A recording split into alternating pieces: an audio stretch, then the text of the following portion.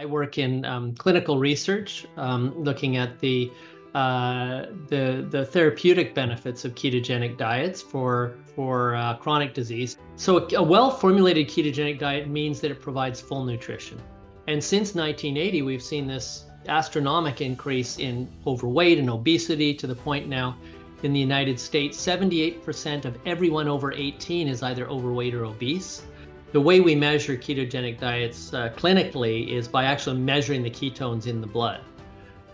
So we measure on a daily basis the ketone levels, and between, we try and keep it above 0.5. High sugar in your blood is also highly inflammatory.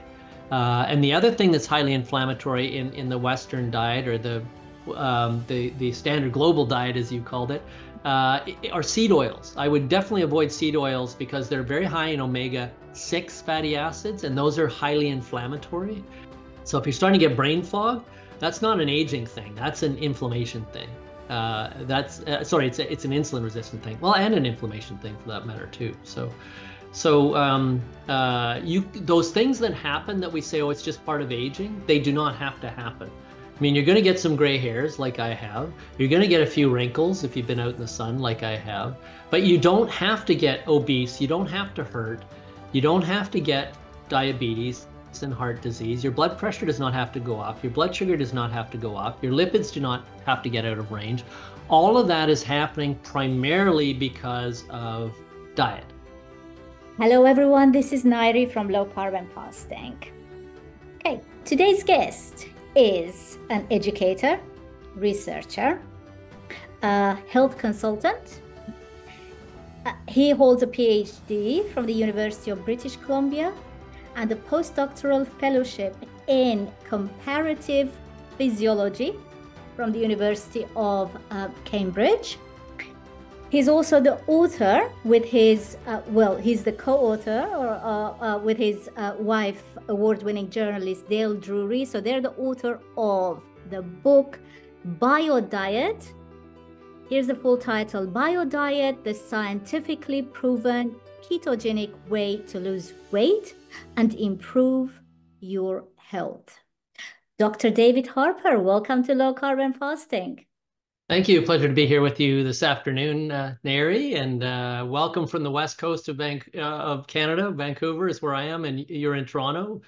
So we're kind of bi-coastal today. We are. Well, I've been trying to do this for a long time, so I'm pleased we finally arranged this. Dr. Harper, may I call you David during the? Oh, absolutely. Yeah, please do. Yeah. Right. Okay. So now my followers, or people who follow this channel, are familiar with the ketogenic diet. However, there are so many versions out there that it does get confusing for people, right? So how high is the fat? How low are the carbs? Is protein moderate? Is protein high or low or moderate? So it can get confusing. What is the ketogenic diet that you have formulated that you talk about extensively, obviously, in your book? Can we give a summary of it? Yeah, it's a great way to start, I think. And it's a good question because, now that the ketogenic lifestyle, more than a diet, but the lifestyle has become pretty common. I think the last data I saw was about 1 in 12 in the United States. I mean, more of that data comes to the United States, so I often refer to American values, but say it would be similar in Canada. So about 1 in 8 people, about 12% of people say they're on a ketogenic diet. Now, I don't know whether they are or not. I work in clinical research, looking at the therapeutic benefits of ketogenic diets for chronic disease. Specifically, the recent study we've just had a publication from is for women with metastatic breast cancer. But ketogenic diets have been used therapeutically for all kinds of conditions. So we talk about a well-formulated ketogenic diet. And this is a term that was first coined by my colleague, Dr. Stephen Phinney, and I work with, we're both good friends and colleague of Dr. Jeff Bullock, who's at The Ohio State University. He may have been on your show, or I'm sure your watchers, listeners are aware of his great work on ketogenic diets. And so I've partnered with Dr. Volek, along with my colleague here at the BC Cancer Research Center, Dr. Jerry Crystal, and we did this collaborative study on breast cancer. So a well-formulated ketogenic diet means that it provides full nutrition. And I actually teach nutrition science, and most people don't know that's what a balanced diet is. I think some people think a balanced diet is, well, I had a salad for an appetizer, so I'm going to have cheesecake for dessert. That's balanced diet, or whatever, or a Coca-Cola or something like that. No, a balanced diet is simply that it provides full nutrition. And then what makes it ketogenic is the fact that the carbohydrate of the three macronutrients, they're just carbohydrates, fats, and proteins. The carbohydrate is very low and very, very much lower than what's recommended, by Health Canada, by in the US, by the National Institute of Health, whatever, which is a high carbohydrate diet. That's what's been recommended, and I would argue causing a lot of problems. So really, you're replacing the carbohydrate you're not eating with fats. And it, as long as they're not trans fats, and we don't want you to eat too much of that, obviously, and that's been taken out of the food supply for the most part in processed foods. So your diet could be as high, for instance, Inuit in the north of Canada, their diet can be up to 90% of calories from saturated fat. And no health issues on that diet, by the way. But typically, to be in a state of nutritional ketosis, which means you've reached a state of ketosis, you're producing ketones that are apparent in your blood. You need to drop your carbohydrate level down to, it depends on the individual, but about less than 5% of your total caloric intake. So that leaves 95% for fats and proteins. And though there's no upper limit that's been established for a healthy amount of protein, probably a range of 25 to 35% is a moderate to moderately high amount of protein. If you go too far after that, too much protein, your body can't absorb it, and then it kind of tends to stay in your digestive system and cause issues there. And so, but that's rare that people get that much protein. It's fairly easy to get calories from fat because fat doesn't have any water in it. So the calories there are very, very dense. So just using, grass-fed butter or olive oil or something like that, you can, in fact, if you looked at the average diet, which is around 2,000 calories roughly per day, if you wanted to get all of that from olive oil, it would only be about 2/3 of a cup of olive oil would give you those 2,000 calories. So it's very, very dense, which is great. That's actually what you want, is the least amount of weight for the most amount of calories. That helps manage your weight. Wonderful. You did talk about the Inuit diet. Let's move to the Inuit diet, because we don't see chronic illnesses, certainly among the traditional Inuits who are still eating their traditional diet, right? Correct. Yeah. So let's just make that very clear, right?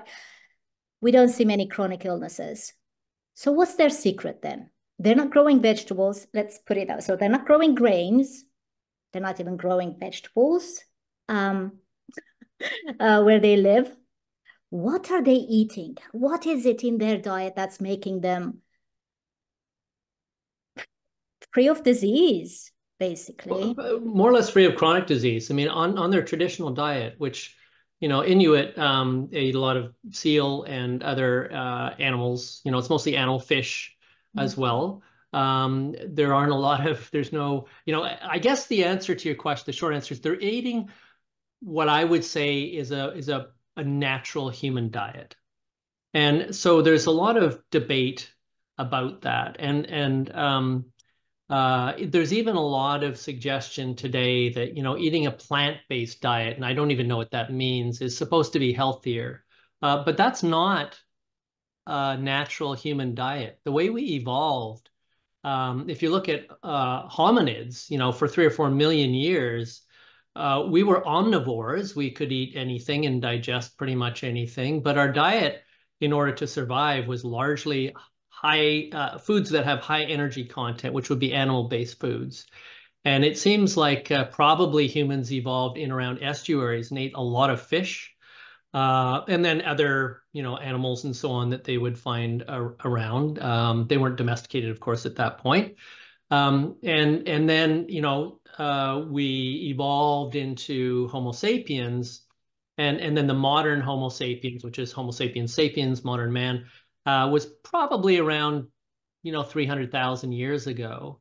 And from that time till now, only represents, the time from which we've had agriculture and started growing grains and eating grains and so on, is only maybe about 1 or 2% of our whole existence as humans.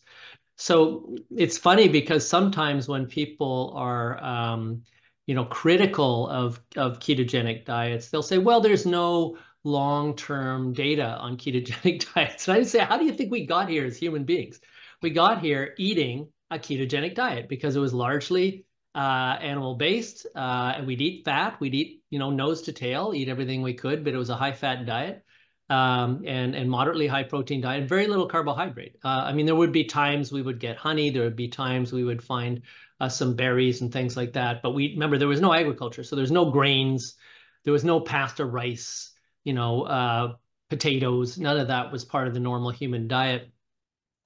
Now, there are, of course, various human cultures that have evolved to use those foods. But if you look at going back to Inuit peoples up northern Canada, on their traditional diet, those that eat their traditional diet, there is virtually no chronic disease. So they don't get obese, they don't get diabetes, they don't get cardiovascular disease, they don't get cancer, and they live long, healthy lives. I mean, they're much more likely to die from some sort of, accident or injury or something like that than they are of chronic disease. And there are other human populations that eat ketogenic diets that are mostly fish-based or animal-based. There are several, which we could call hunter-gatherer, or that's just their traditional way of eating. And it's the same thing. They're very lean. They're very healthy. They don't get chronic disease. They live long lives. It's only when we introduced agriculture and introduced grains as a way to a division of labor and the ability to transport and store and so on. This is what grains are good for. And they do have nutrients in them. Of course, they have proteins in them. There are oils in them. And that will sustain us, but it's not going to sustain you in a healthy way. It's going to start to compromise your body's metabolism over time if you eat a high degree of carbohydrates in your diet. And I think that's exactly what we've seen, Nayiri, in North America, in particular in the West. It was only about 1980 when we started telling people you should, eat less fat and start eating more carbs, and people did that. I mean, we call it the SAD, SAD stands for Standard American Diet. Now that's a very high carbohydrate, very low fat diet. And since 1980, we've seen this astronomical increase in overweight and obesity, to the point now in the United States, 78% of everyone over 18 is either overweight or obese. And in some subpopulations, like Hispanic and Black populations, it's even higher. It's even over 80% of the adults are overweight or obese. And then you get the same sorts of chronic diseases associated with obesity or aggravated by obesity, which include cancer, cardiovascular disease, diabetes, Alzheimer's, and so on, all have much higher risk when you're overweight or obese. So to me, they all go together. They all have the same root cause. And that cause is largely the high glycemic index, high carbohydrate diet that we've been told to eat by our policymakers, that science in the last 20 years has now demonstrated is not healthy, and there is an alternative, which is. And so in my book, BioDiet, I say, you can reduce your risk of chronic disease over a lifetime probably by about 70%. I mean, that's a bit of a back of an envelope guesstimate. But by about 2/3, you can reduce your risk of chronic disease simply by changing to a healthier diet, which is a well-formulated ketogenic diet. Yeah, I could so relate when you said we're being advised by our health organizations to eat grains, to base our diet on bread and other products made of grains. It's the same for diabetics. Diabetes UK, for example, that's UK's diabetes organization, similar to the American ADA. They recommend a wheat carb-based diet. Well, they do, and the reason they do, well, first of all, what's recommended is not supported by science. It never was. It was just a hypothesis that was never properly tested. Although you could argue that the last 40 years have been a giant experiment on the Western world to that eating a high carbohydrate diet, see what happens, and everybody ends up obese and with chronic disease. So the reason that the diabetics, and to their credit, I believe the UK Diabetes Association, the Canadian Diabetes Association, the US, Australia was first, now recognize low carbohydrate diets as a good way to address type 2 diabetes in particular. But what they say is, well, diabetes is associated with obesity. And so if we reduce obesity, we'll reduce diabetes. And that's probably true. But the problem is they're reducing obesity going down the wrong avenue. Calorie restriction and taking fats out of your diet is not the best way to lose weight or keep it off. I mean, you literally can't maintain a calorie restricted diet because you're not getting enough calories. And it's very, very difficult to get enough nutrients in a calorie restricted diet to provide that full nutrition. So they're almost never balanced diet in the sense that they provide full nutrition. But you know what's interesting is, and I'd like your listeners to think about this for a while, is what is this calorie we're always talking about? Now, a calorie is, I have a glass of water here. A calorie is a unit of heat energy. So it's the amount of energy it takes to raise, 1 cc of water by 1 degree Celsius. That's what a calorie is. It's amount of energy. Energy does not have weight.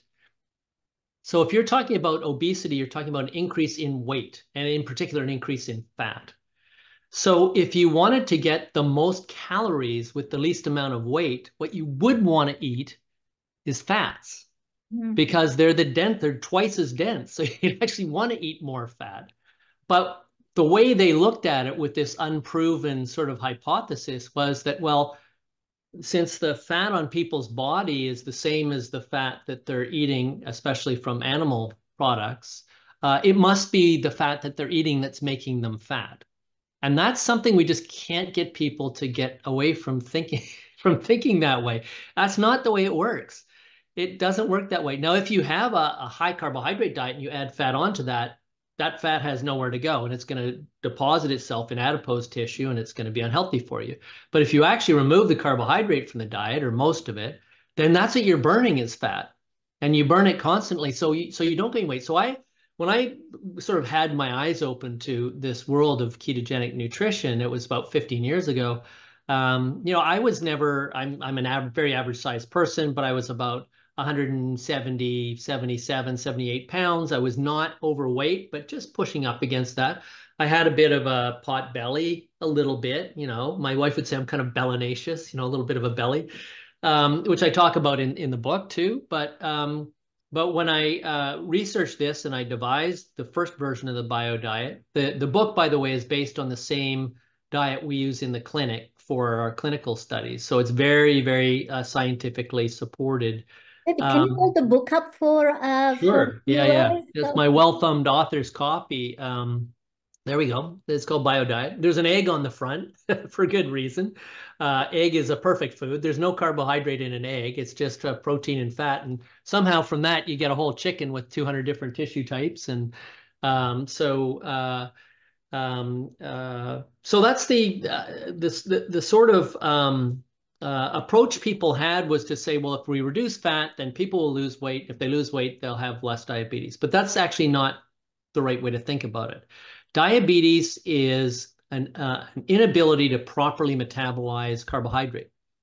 So when somebody is, compromised in the way they they metabolize carbohydrate. Getting them to eat more carbohydrate is like putting out a fire by pouring gasoline on it. That's not the way you do it.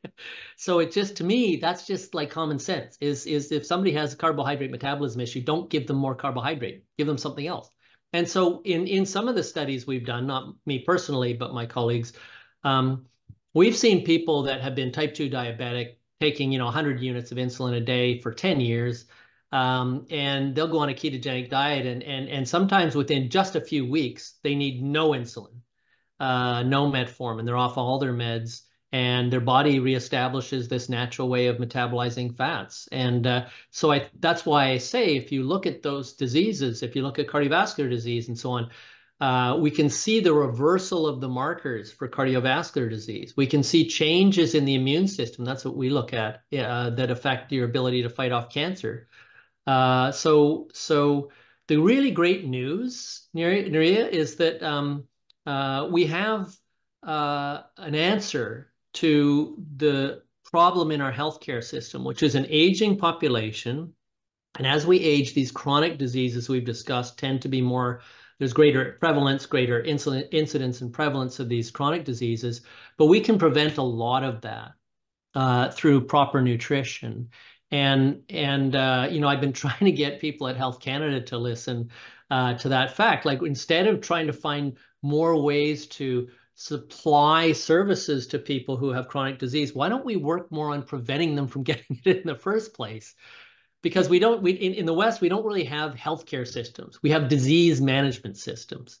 So we wait till people get these chronic diseases, their blood sugar is too high, their blood pressure is too high, or whatever they've growing, and then we give them drugs and things to try and manage it. But it never gets at the root cause, which is dysfunctional metabolism due to poor diet. I like all the points you raised there. I just wanted to add, when you mentioned the SAD diet, everyone knows the term now, the standard American diet. It was interesting because recently at a conference, Dr. Ben Bickman Yes. said we should no longer call it SAD. It's no longer an American issue. It's a global issue. So now we should really call it standard global diet. And I can Yes. relate to it because we do a lot of traveling, and wherever I go, from North America to South America to the Middle East to Europe, people are eating the same junk now. So it is a global issue. So it's no longer exclusive to Americans. That was one note I wanted to make. But now you mentioned the percentages of calories. So a well-formulated ketogenic diet, what would it look like for a layperson? What could a plate look like? A well-formulated ketogenic diet. Sure. Well, I think people often confuse it with the Atkins diet, which is a high protein diet, which may or may not be ketogenic, depending on what people are eating. I mean, the way we measure ketogenic diets clinically is by actually measuring the ketones in the blood. So we measure on a daily basis the ketone levels, and between, we try and keep it above 0.5, 0.5. The units differ between the US and Canada, which is why I'm stumbling a little bit. So let's just say 0.5 and 2, not worry about the units, depending on who your listeners are. But and that's sort of the same units as you'd use for measuring blood sugar as well. So people probably know, you want your blood sugar under about 7. And I think that's around 200 in the American units. I'll put the conversions on the screen for our listeners. Sure. But the ketones are in millimoles, so millimoles over millimoles per microliter is liter, that's what we use in outside the US. In the US, they use I think they probably still measure ketones that way, but it trades off against glucose sort of 1-to-1. So the higher you get your blood ketones, the less blood sugar you need. So that's the clinical level of ketones that we expect in the diet, and that is only achieved when your carbohydrate levels are very low. So because if your carbohydrate, what people often don't realize is that bread and potatoes and rice they're all just forms of sugar, We don't think of them as sugar because they're not sweet, but all it is glucose, which is sugar just joined together. And when it gets longer, these molecules, we call them glycogen, starches, and glycogen, is they don't taste sweet anymore. And so we don't think of them as sugars. But when it's digested in your digestive system and then absorbed, it's absorbed as sugar, as glucose. And so you do need glucose in your blood. But we have this amazing system in our liver and to some degree in our kidneys called gluconeogenesis, which literally means making new glucose. So we can make all the glucose we need, like other carnivores do, like cats and dogs and things. They just happily make glucose because you do need it for your nerve cells in particular. But you can have all you need produced internally at just the level it should be all the time without eating any carbohydrates. So there are no essential carbohydrates. Fiber is not an essential nutrient. There are two types of fiber, soluble and insoluble, and they're not necessarily bad things for your diet, but the other stuff, the starches, glycogen, but all the starches and all the sugars generally should be avoided as much as possible. And if you get that level down very low, then you're in a state of ketosis. So what my dinner would look like, very much like anybody else's dinner, but there'd be no pasta, rice, potatoes. There's no starch on the plate. So there'd be vegetables on there, but no root vegetables because they're starchy. So things that grow above the ground that aren't beans or grains. And this is my cup of tea here, has full fat, like whipping cream in it so I get those calories where I can. They're, high saturated fat calories. I was doing some rowing earlier, and I had a little snack after. The snack was something called chicharron, which is it's a kind of, I think it's a Mexican name for, it's basically the pork skin with the meat, chicharron con carne. It's the meat underneath that's fried in lard. It's fried in pork. And that's snack food for me. That's what I eat instead of a bag of potato chips. And it's much healthier for you.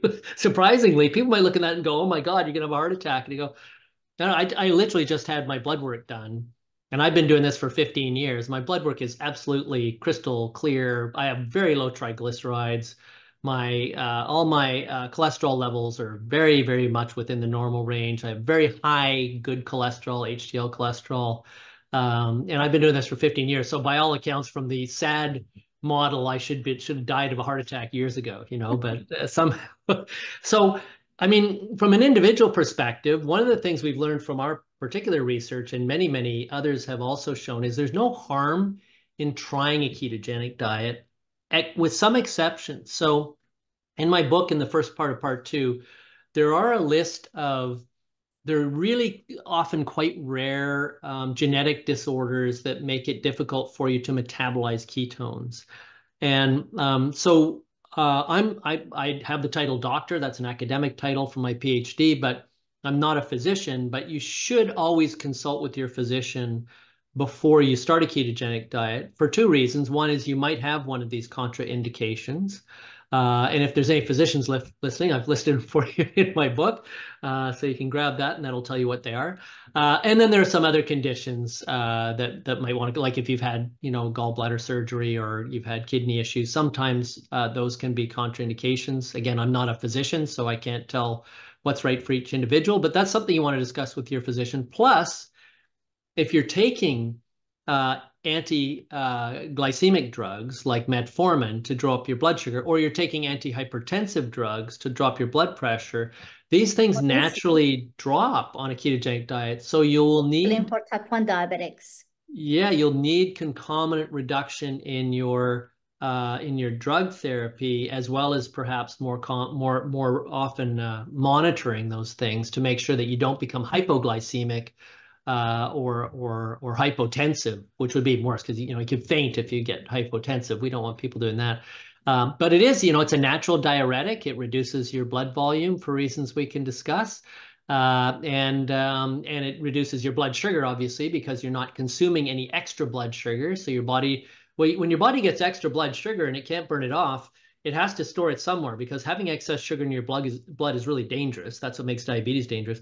So what your body does is say, well, we got nowhere to put it. We can't store very much of it. We have maximum limits to the glycogen source. So the only other way to do it is to convert it into fat and store it in adipose tissue. And so that's why we get fat from eating high carb diets. So it's the potatoes, rice, pasta, beer, and sugar that's making people fat. It's not butter and olive oil and good fats like that. Um, One of my favorite parts in your book was actually the all the myth busting that you do, and we already busted one myth that dietary fat will make you fat. Well, it's not as simple as that. It's mainly and primarily the carbohydrates or the excess carbohydrates and sugars that you're eating, which converts into fat. Now we've busted that myth. How about some others? You already mentioned the calories. Let's talk about fruit. Fruit is another one you mentioned in the book. Yeah. Everyone knows fruits are healthy, right? I mean, before I started this journey in 2015, much later than you, I used to have a large bowl of fruit. I mean, even the thought of it horrifies me now as a type 1 diabetic because no one told me you shouldn't be eating all that sugar. And guess when I used to have a large bowl of fruit, not as a meal on its own, that's 100 grams of carbohydrate, 100 grams of sugar in there. Yeah. After a full dinner of rice and pasta. Right. Right. Cannot imagine the hundreds of grams of carbohydrate I was eating and then off to bed. Yeah. But fruit is healthy, right? So there's all kinds of things in what you just said. Can I just start with the off to bed? Because that's an interesting point, is that, I teach anatomy and physiology and pathology, so on. I'm a university professor and I teach nutrition science. But what a lot of people, a lot of physicians even don't know is that, you literally grow at night. So you tend to release the growth hormone, which is used for repair and regeneration of tissues and so on. It stimulates that good process. That about 80% of that on a daily basis is released within your first sleep cycle. And during your first sleep cycle, you tend to go into this deep sleep, and that's where it gets released. So you want to have that growth hormone in your system during that first sleep cycle. Now, sugar, actually what it does is it stimulates the release of a hormone in your hypothalamus called growth hormone inhibiting hormone, which actually prevents the release of growth hormone. So if you eat a lot of sugar, if you have that pizza and beer and then go to bed, all that sugar goes into your blood. That stimulates the release of growth hormone inhibiting hormone, which then prevents the release of growth hormone at just the time when you want it to be released, when your body's prepared to do that repair and regeneration in that first sleep cycle. So that's kind of a fun point to start with in terms of the diurnal patterns, your day-night patterns, and when you should be eating. You really shouldn't eat anything within at least a couple of hours of going to sleep, other than just water. Certainly not any sugar, but all that. So now we can talk about fruit. So let's talk about fruit, because I like talking about, and I do eat fruit. So not a lot.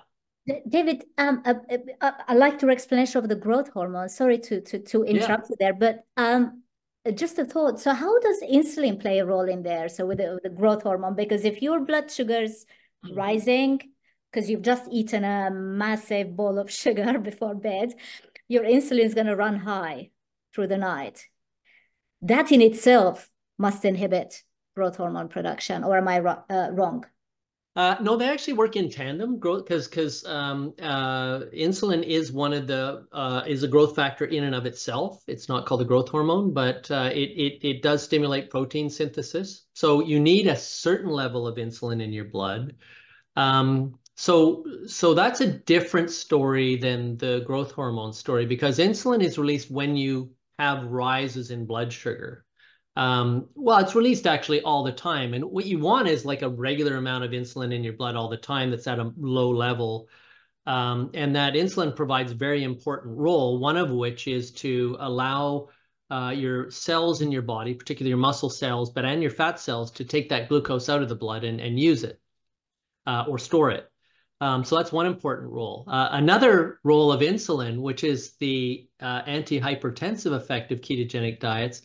Insulin, and again, most physicians have forgotten about this when if they even learned it in medical school. But insulin is a very powerful hormone. It does a lot of different things, but one of the things it does is cause the kidneys to reabsorb sodium. So reabsorbing means, the blood goes into the kidneys kind of filter out everything, and then they put back in what you want to have in the blood, and the rest goes into the urine.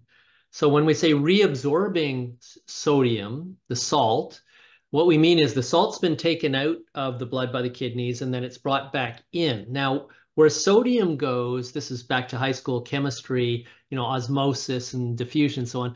Where sodium goes, water follows. So when you have a lot of insulin in your system, which happens after you eat a high sugar or high carbohydrate meal, you secrete a lot of insulin, too much, in fact. And what that does is cause too much sodium to be reabsorbed by your kidneys. And that causes too much water to be reabsorbed by your kidneys. And that water stays in your blood. It raises your blood volume.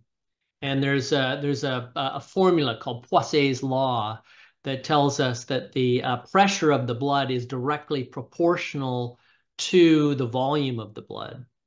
So if you increase the volume of the blood by reabsorbing more water because you reabsorb more sodium because you had too much insulin in your system, then your blood volume goes up and your blood pressure goes up.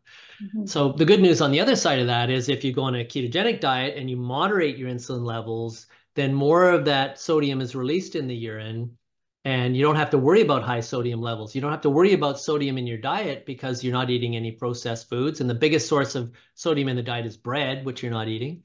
And so that can cause your blood pressure to lower considerably without any kind of drug. It has the same effect as hydrochlorothiazide, which is the standard, generic diuretic that they prescribe for high blood pressure. And all that does is make you pee more.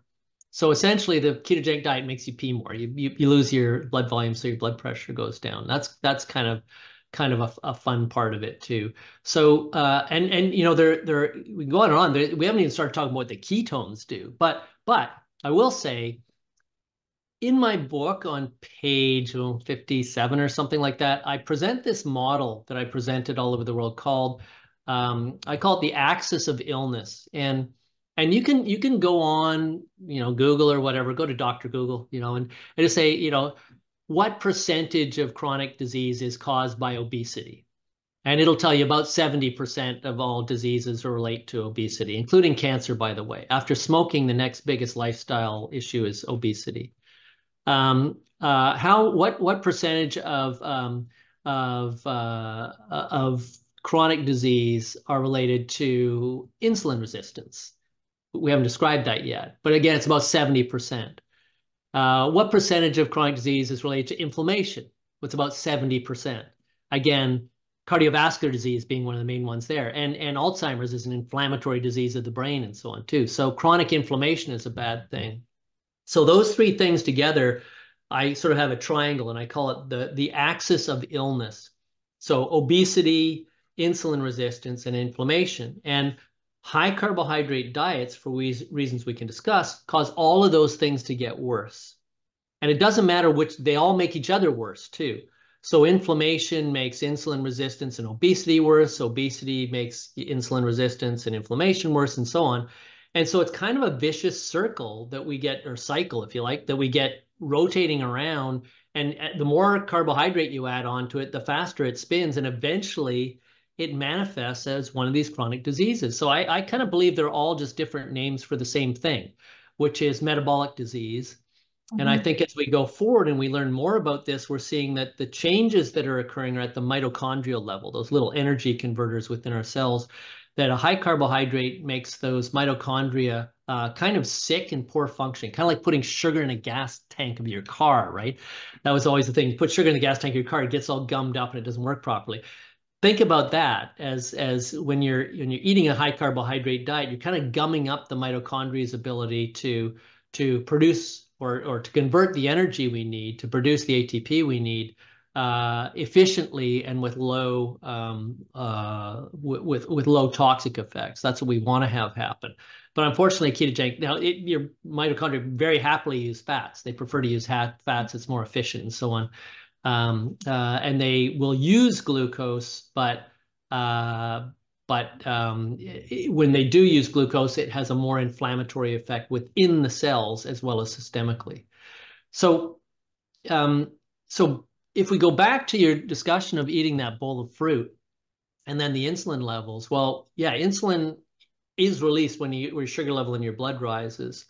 But if any level of a hormone stays high too long, and it's a very powerful hormone, it starts to have ill effects. So if you look at any endocrinology book, it's just what's the gland, what's the hormone, what happens if you don't have enough, and what happens if you have too much.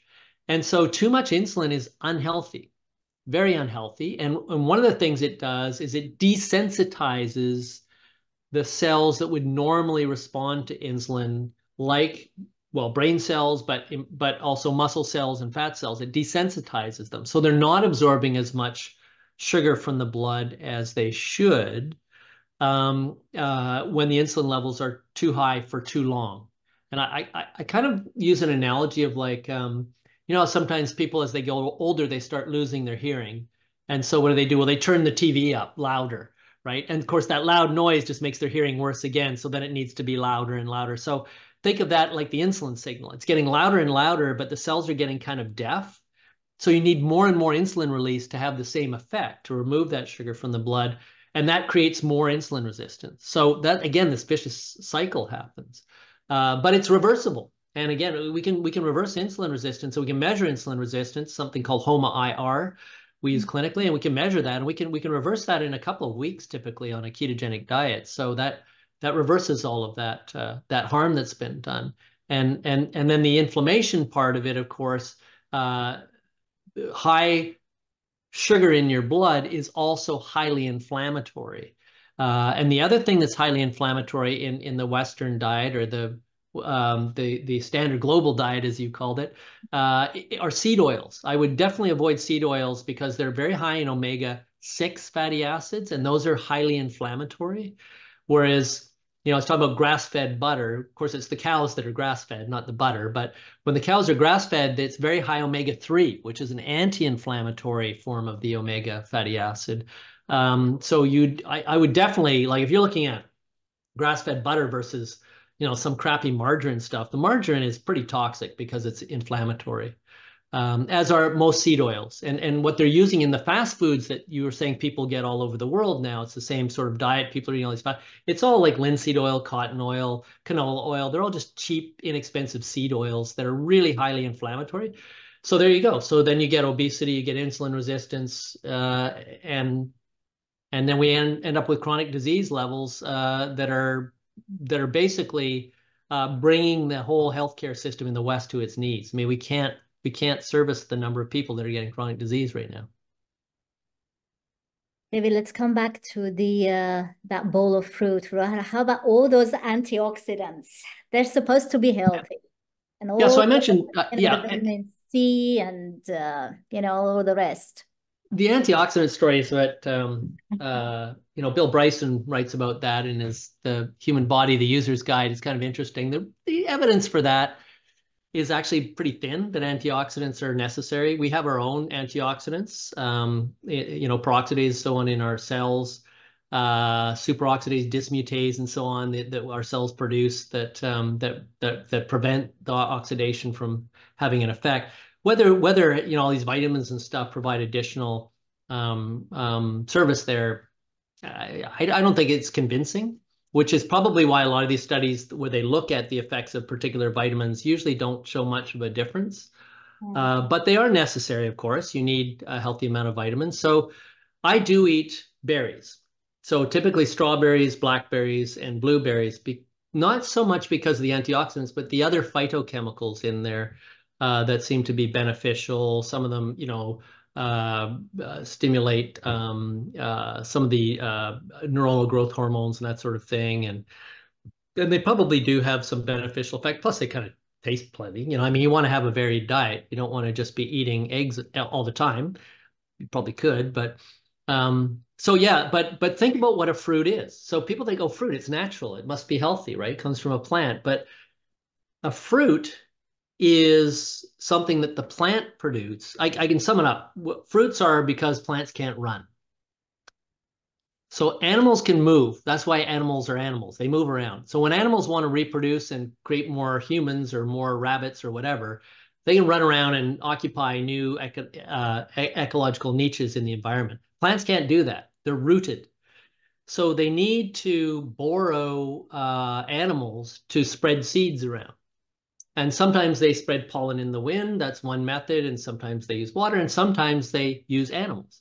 And so how do you get an animal to move its seed around? Well, you got to get the animal to eat it. And then the seed has to be protected enough so it'll pass through the animal's digestive system, and then it gets, pooped out somewhere else with some fertilizer some distance away. So it's not competing with its parents.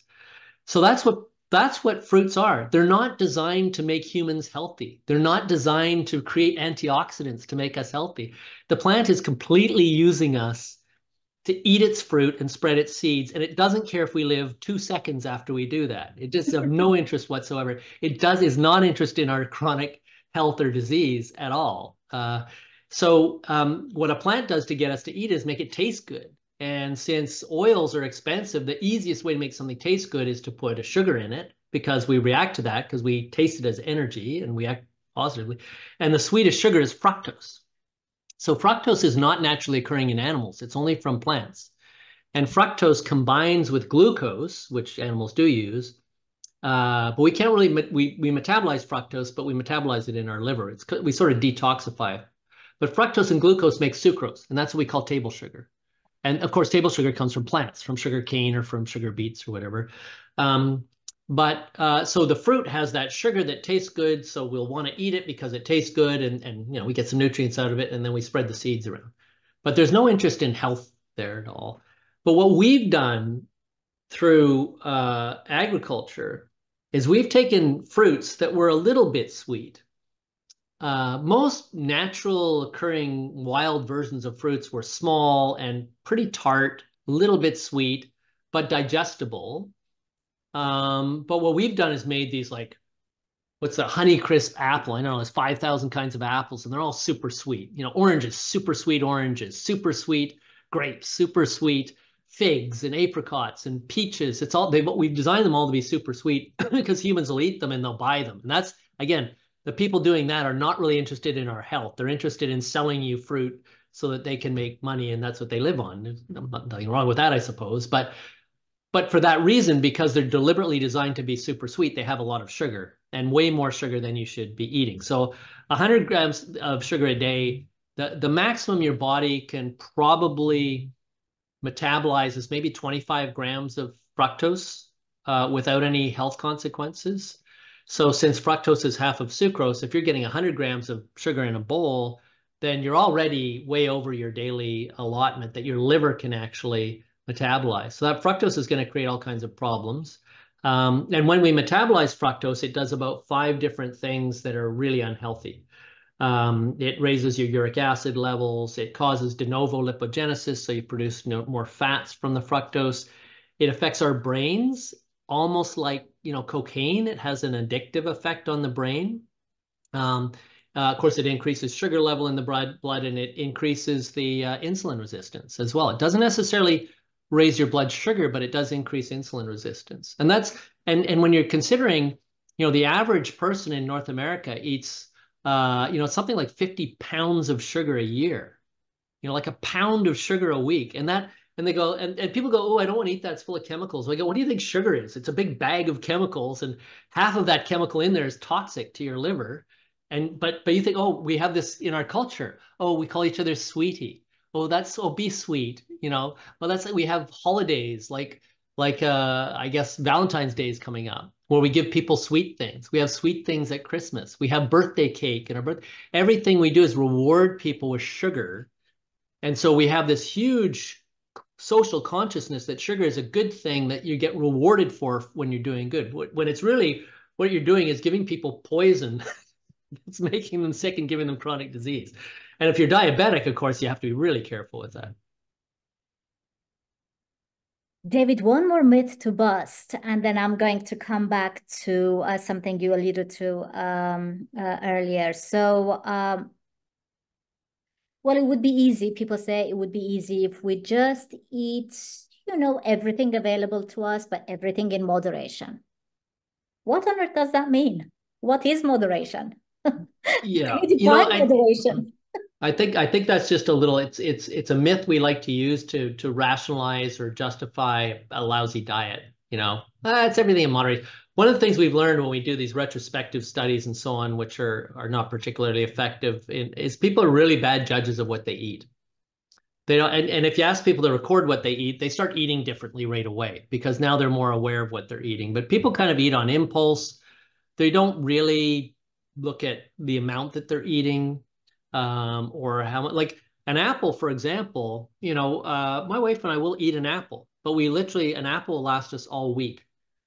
We'll get like a quarter of an apple and have a little slice, kind of like candy, as just a little something that's a little bit sweet after dinner with some cheese or something like that. But nobody eats like half an apple. People eat the whole apple, and then you're getting way too much sugar and so on and so forth. So people are really bad at judging how much they eat, what they eat.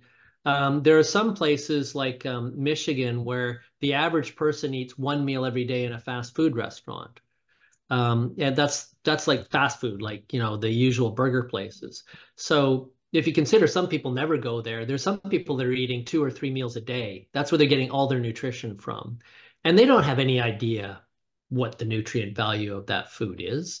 And even if they label it, even though it has this much salt, this much calories, do you think people really care about that? They eat it because it's fast and it tastes good and it satisfies them in the short term.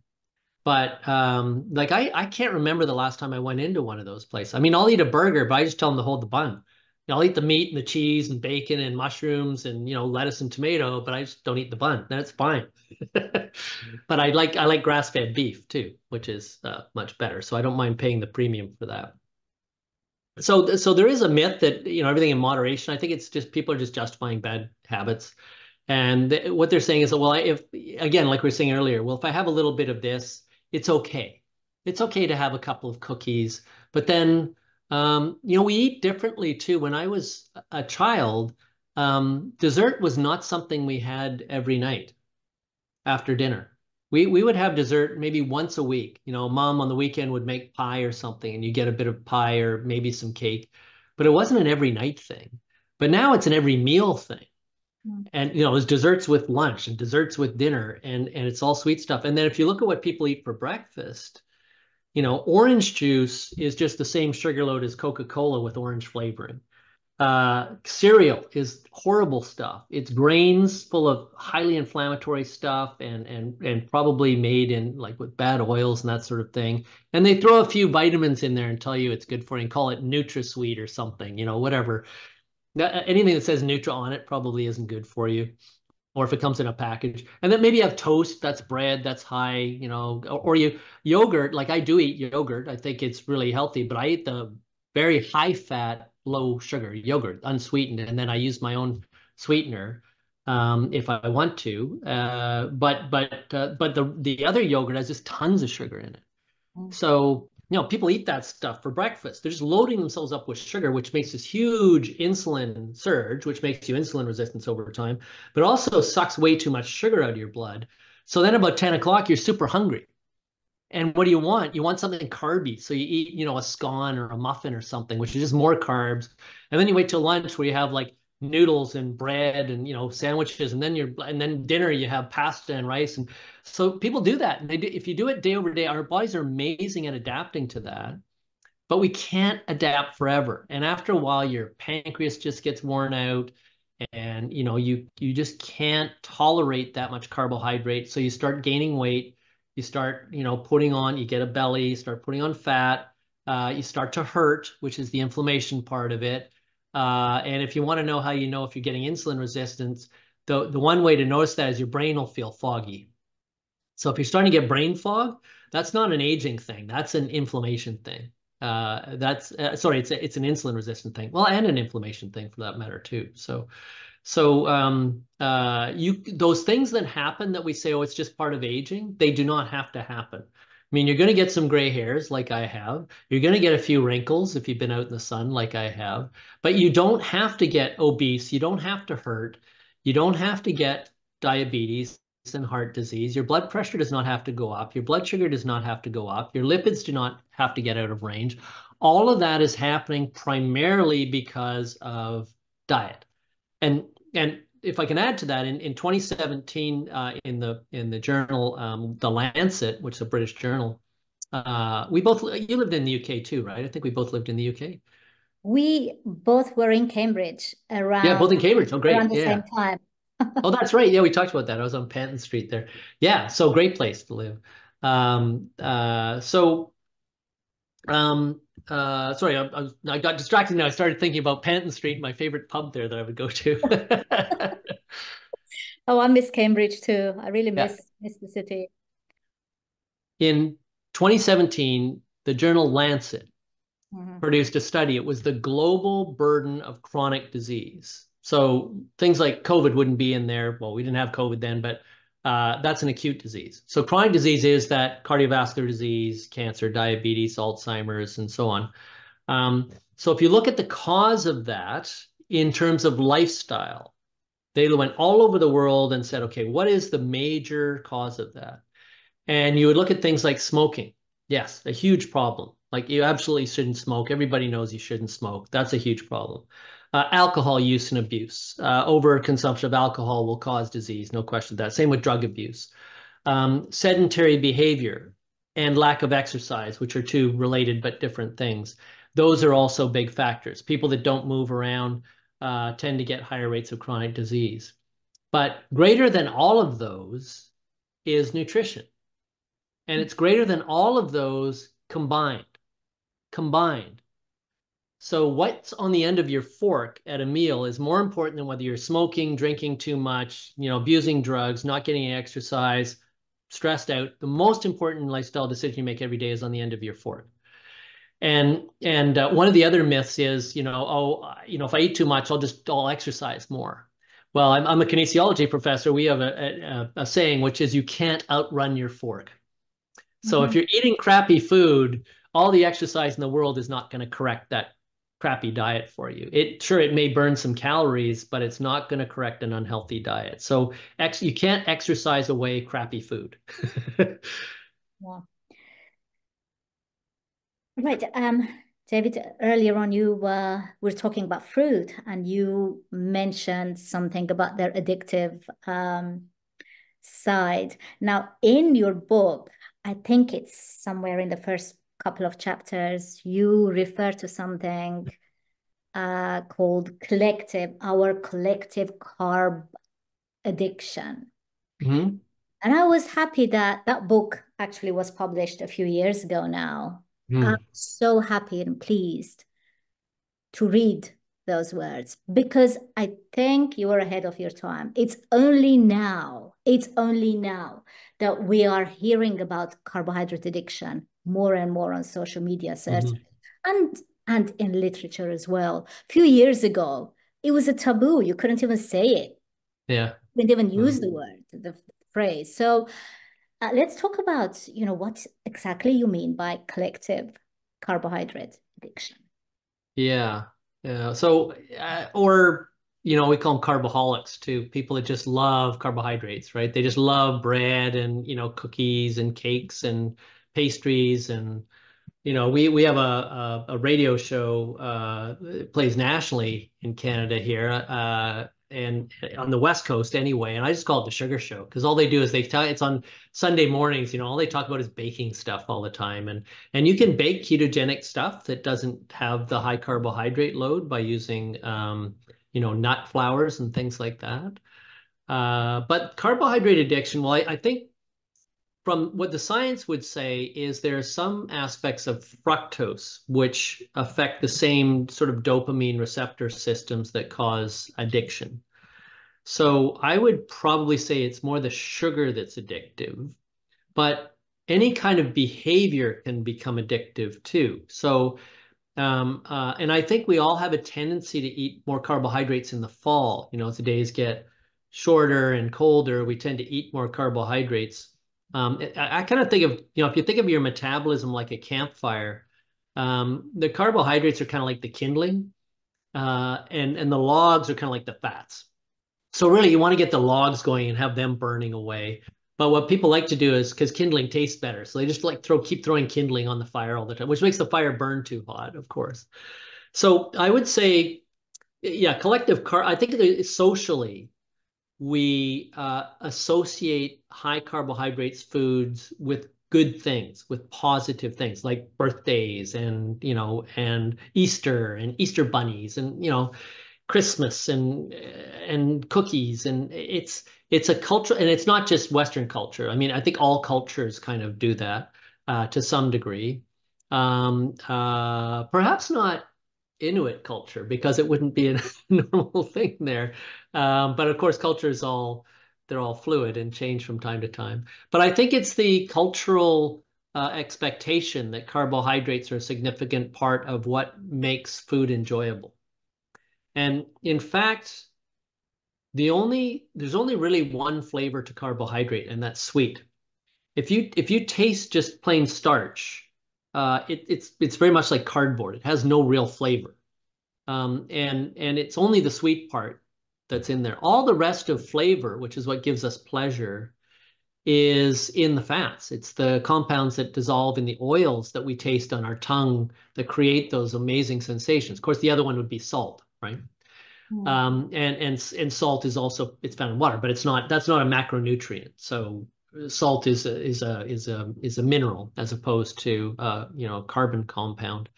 So I think both there's an addictive quality to fructose, which we're learning about.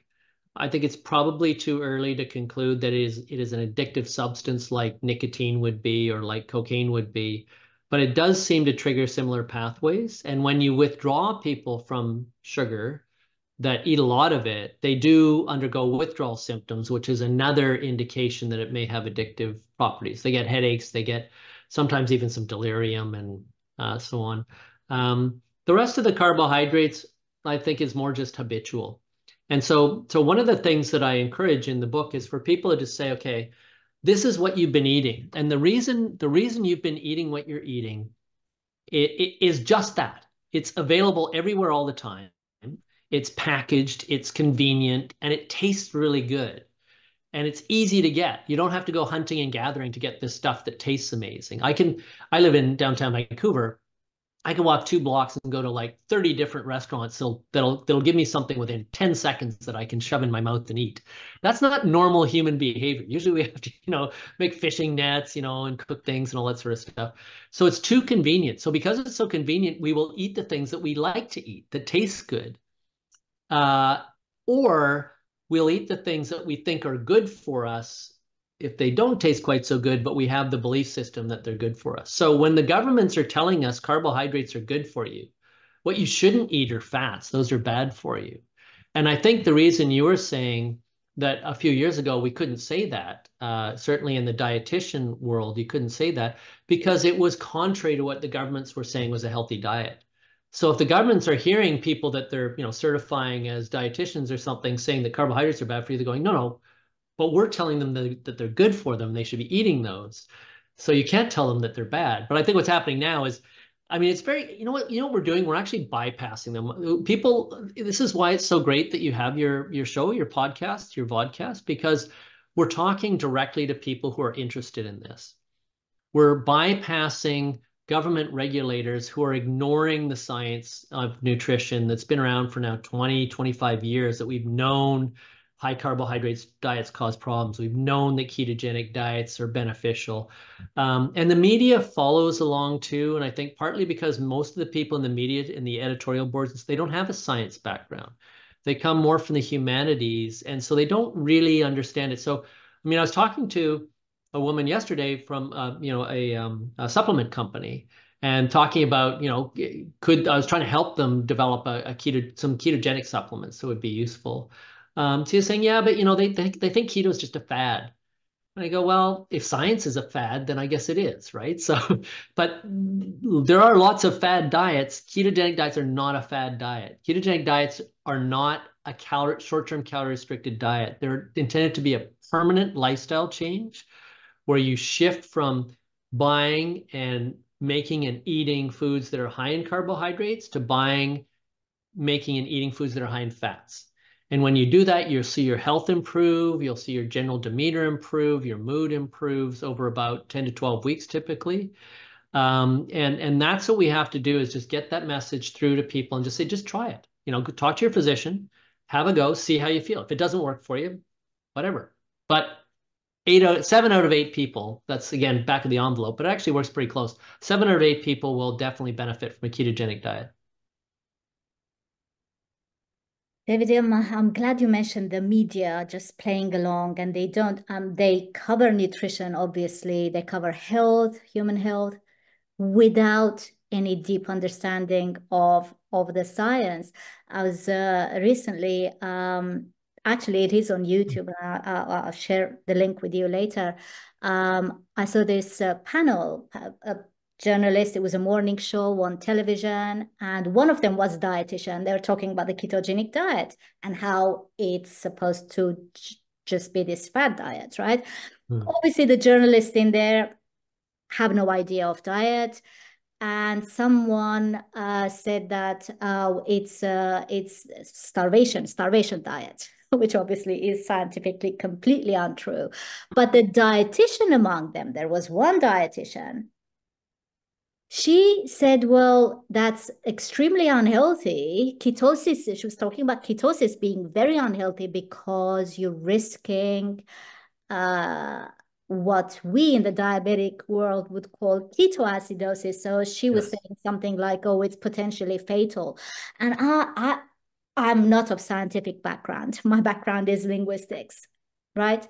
But I know enough to have shouted at them, no, you're mixing nutritional ketosis with diabetic ketoacidosis. They're completely different contexts, completely different states, physiological states. How could you come on, on television and just make a claim like that? I don't know. Infuriating. We're reaching a point in our cultural development where it's the end of truth. It's hard to know what's true out there. The internet is so gummed up with junk, and then well, what shocks me is you're right. There's not much journalism and journalistic integrity there if people are just allowed to say things that are fundamentally not true. So nutritional ketosis would be a range of ketones. Mine has been as high as 8. But that's pretty high. But usually it's around 2 or a half to 2. But ketoacidosis is like an order of magnitude, like 5 or 10 times higher than that. And ketoacidosis is something that happens to diabetics that is sort of a pre-stage before diabetic coma. And it is very dangerous. It's the acid part of it, ketoacidosis. But ketosis is completely natural. I mean, babies are in ketosis in the womb. Babies, they're born in ketosis. As they breastfeed, they stay in ketosis as long as they're breastfed. Ketosis is the natural human state. So it's that nutritional ketosis simply means that you're restricting carbohydrate enough to allow the natural levels of ketones to exist in your blood. Ketoacidosis is a very dangerous thing, but they're completely different. Now, that's like saying heart is the same thing as heart attack, right? So ketone is a good thing. It's a wonderful, amazing signaling molecule and an energetic fuel and so on. Ketones are great things. Ketoacidosis, it's like there's too much of anything. So they will say, oh, it's okay to have too much sugar in your blood, which we know is toxic, but we don't want you to have any ketone in your blood because there's this thing called ketoacidosis if you have diabetes. And that, it's a lot of physicians think that because I teach students that get into medical school or sort of pre-med students, and the average physician, by the way, gets 3 to 5 hours of nutritional training in medical school. So you can tell them the macronutrients, the micronutrients, and then, this is how you prescribe a dietitian. That's what all they learn. They're not experts in nutrition. So it always kind of makes me roll my eyes when I hear physicians talking about nutrition, because that's not their training. Their training is in medicine, which is treating disease. Nutrition is preventing disease. Mhm. And so I'm shocked that I'm not surprised, but I'm dismayed that that would happen. And one of the things we should point out to your listeners is that in some places dietitians are not allowed to prescribe ketogenic diets. Like if they're working in a hospital, for example, they're not allowed to do that. And in some states, it's still illegal to do that. You can be charged criminally, which is unbelievable that you would be charged criminally for telling people they should eat what is a normal human diet. I just find that amazing. Yeah, that's that. So let's okay. So with coming, I mean, I'm well familiar with ketoacidosis. Ketoacidosis would also present, of course, well, ketoacidosis presents with very high, abnormally high blood sugars, and Yes. most of the time, super low insulin levels. Yeah. Lower than physiologically acceptable. So yes, it is a fatal condition. However, nutritional ketosis, as David explained, is a completely different state. Now, how about ketosis and starvation? Well, I don't know. I mean, every other diet out there is a calorie restricted diet, and that's starvation. Because if you're restricting calories, if you're getting people to eat less, and again, calorie is a unit of energy, not a unit of weight. But if you're restricting calories, A, it's really hard to get full nutrition, to get all the nutrients that you need when you're restricting calories. And two, you can't maintain that. So it has to be short term because you would eventually, whether you would starve yourself to death. So every other diet other than a ketogenic diet is a starvation diet. Ketogenic diets do not restrict calories. You eat when you're hungry and you stop when you're full. And I've been on a ketogenic diet again for 15 years. And I went from, I said I was like 177 in pounds. They do stone in England when we were there, but 177 in pounds, and I dropped to about 150 ish. And today I weighed in, I was 148.7, 15 years later, right? So I don't gain any, like I'll gain a pound or two and lose a pound or two, but as long as I stay on a ketogenic diet, I'm not going to zero. I haven't starved to death. I get full nutrition. As I said, my blood work shows I'm in absolutely perfect health. So all of that stuff is just nonsense, but it makes me wonder why they're saying that. So they're either saying it because they're naive and they just don't know any better, or they're saying it because they've been telling people something different and they don't want to admit that they were wrong. And so, if you do, and thank you, by the way, for buying my book and reading it. And if you do read my book, the very start of my book is, oh my God, I've been teaching the wrong stuff to my students for 30 years and I have to apologize to them. Yeah. Because what I did as a scientist was terrible. I came into nutrition science. I didn't start that way. But I was just teaching that the standard diet, high carb, low fat diet, that was the healthy thing. I did that for decades until I realized that that was completely wrong. And it was a paradigm or a model that was never proven. It was just thought of, made sense, but never proven. And when they try and prove it, it never works out that way. So I had to apologize in the book. I said, I'm sorry for those decades of students that I taught the wrong stuff to. So now I'm teaching them the right stuff. So that would be the Now, second thing. If they just don't want to admit that they're wrong. Or are you allowed, thirdly, David, are there you are allowed to teach your students about the ketogenic diet, or do you have to follow certain curriculum nah, guidelines? no, that's academic freedom. So, Right. and I could argue the science till the cows come home. So I don't think anybody's going to challenge me on that one. If I was a licensed physician or a dietitian, I could probably be in trouble. But in a way, I'm looking for trouble because I'm advocating for change, and you have to kind of rattle a few mobiles to make that change happen, right? So I don't mind doing that. But the third reason, so it's either naivety, or they're just protecting themselves. They won't admit that they're wrong, which is really hard for most people. Or is it malicious? Because there are definitely people that are out there that are paid by organizations that are into this plant-based stuff, or they work for the processed food industry, or they work for, I mean, if you look at what Coca-Cola, for example, they sell poison to children, right? That's Coca-Cola is full of sugar. Sugar is poisonous. They advertise it to children. So that to me constitutes selling poison to children. It's kind of like selling cigarettes to people. We used to say, oh, it's good for you. It clears your lungs. So that was wrong. And selling sugar to people is also wrong, because we know now that sugar is toxic. So that's wrong thing to do. But they still make money from it. And so you'll see these organizations like the one Michelle Obama got into, which was funded by Coke to get people active again. They go, see, we're trying to get people healthy again. But, after you have that workout, you want a nice Coca-Cola to go after it, which has, by the way, twice as much fructose as would be healthy to eat. But as I said, one of the things you're doing is getting past the advertisers, past that gunk, talking science to the end consumer. So what's the most popular drink from Coca-Cola now is the sugar-free Coca-Cola, zero sugar. Mm-hmm. So people are hearing it. So our governments might not be saying, they won't say you should stop eating sugar. They should say that. They just won't, because the people that will never admit they're wrong are bureaucrats. Bureaucrats never admit they're wrong. And if they do, it wasn't their fault. They just won't do that. The great thing about science is we always know we could be wrong. And so if you're a good scientist, you go, yeah, faced with this new evidence, I was working with the wrong model. There's now a new one. That one makes more sense. The evidence supports that. So I'll reject the old model I had, and I'll now accept the new model. That's how science works. So scientists that are good can accept that that they're wrong all the time.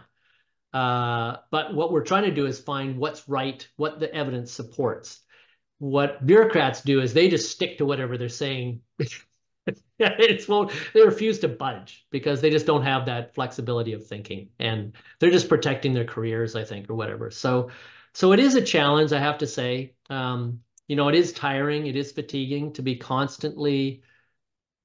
It's great that there's more and more people like you out there that are trying to help get the right word out, get the healthy information out to people, and bypassing those media channels and those bureaucratic channels that are telling people to eat the wrong things, and the advertisers that are advertising whatever sells. And what sells is what people like to eat. What they like to eat is what tastes good, whether it's good for them or not. So it's a challenge. David, one last question to wrap this up with. So obviously we talked about the ketogenic diet for weight loss and the improvement of general health. Where do supplements come in this? I mean, you do cover it in the book, so this is why I'm bringing it up. Would someone need to take further supplements if they have a well-formulated ketogenic diet? Theoretically, no. Because if you're eating a truly well-formulated ketogenic diet, it should provide all the nutrition you have. But that can be a challenge for people, to get all of the nutrients and so on. You have to, really to eat a truly well-balanced diet, you pretty much have to have a degree in nutrition to know what to buy and what's in what foods and that sort of thing. It's not easy to do. And trusting, for-profit multinational food companies to give you what's healthy for you, I think is the wrong way to go. So it's good to get a sufficient amount of supplements. And there are some things, there's only about 3 to 5% of people get enough potassium in their diet, for example. Most people that eat processed foods get too much sodium, but when you're on a ketogenic diet, you need to add a little bit more. So one of the supplements that is necessary, and you usually notice it when you're adapting, are just the salts. So magnesium, calcium, sodium, potassium. So you probably, like I take magnesium bisglycinate every night before I go to bed. Magnesium is really important, and I think it's beneficial. Is it lacking in a ketogenic diet? Probably not, but I think an excess magnesium is good, because your kidneys will sort it out. If there's too much, you'll just pee it out. And then there's things like, at the Cancer Research Center where I work, we've demonstrated, at least in animal models, that omega-3 fatty acids are very good for reducing your risk of inflammation and cancer and so on. Are we talking about fish oils? Yeah, fish oils. Yeah. Yeah. So those are the omega-3 fish oils. We'll avoid the long names for them. But the fish oil-based omega-3 fatty acids, those are good. And then, there's the other vitamins. I think vitamin D is probably something that, for those of us living in the north, that are light-skinned like you and I, we probably are not getting enough vitamin D. So at least in the winter, it's probably good to supplement with vitamin D. And there are others. I mean, there's a lot of biohackers out there that play around with things. I mean, there's things like glutathione, which if you want to talk about antioxidants, that's probably one that really does work at the cellular level. Glutathione, and um, and then there's things that you can use in your foods like cinnamon and turmeric are anti-inflammatory spices that you can put on your food that actually have quite a powerful effect. So it's not necessarily always coming in a tablet. Sometimes it's just eating the right foods or using spices and so on. But so the short answer is you shouldn't need to supplement if you actually are able to get a completely well-balanced ketogenic diet. But because it's hard to do that in this day and age, our days are pretty busy. I think it's wise to supplement with some things to make sure that you're getting enough. And when you're adapting to a ketogenic diet, I think we have an expression, you have to get the salts right. And your body's really good at regulating salts. So the better things just give your body more than it needs and then let your kidneys sort it out, which they will. And you do need more sodium when you're on a ketogenic diet because it's a very low sodium diet, and you don't retain that sodium because of the low insulin levels. So yeah, as I say, I wouldn't be talking to supplement companies about helping them to formulate better supplements for people on ketogenic diets if I didn't believe that. But it's not an easy fix. Just because you take your vitamin C and your vitamin B, again, it's like you can't outrun your fork. You're not going to out supplement your diet either. Just taking a bunch of supplements if the rest of your diet is crappy is not going to do you any good. It only works if you already have a well-balanced, healthy diet first. Perfect message to end this with. Yeah, that's good. Great. Sorry, it's That's been great wonderful. chatting with you. I mean, the opportunity to chat with people about this. If I can mention if they want to have a look at my book, there's a website that we put up. My wife and I wrote the book. She's a journalist, so she helped me get the tone right for the general public.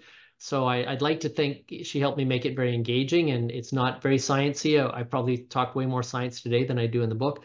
But the first part kind of explains why a ketogenic diet works, and the second part shows you how to adopt it safely and what things to measure and what to talk about with your doctor. And so our website is just biodiet, all one word, .org, not .com, biodiet.org. And they can, the book's available in like audio or ebook or hard copy, whatever they like. They can go and order it through the website. There's links at the bottom. And if they ever see me in person, I do a lot of public speaking and so on. I'd be very happy to sign books for people too, as I would for you. I hope to see you in Toronto. My wife and I are going to be there, I think, in June at some point. So I'll let you know. I'll be here in June. Yeah, it'd be great to meet you in Planning to person. leave in July. Yeah, I look forward to it.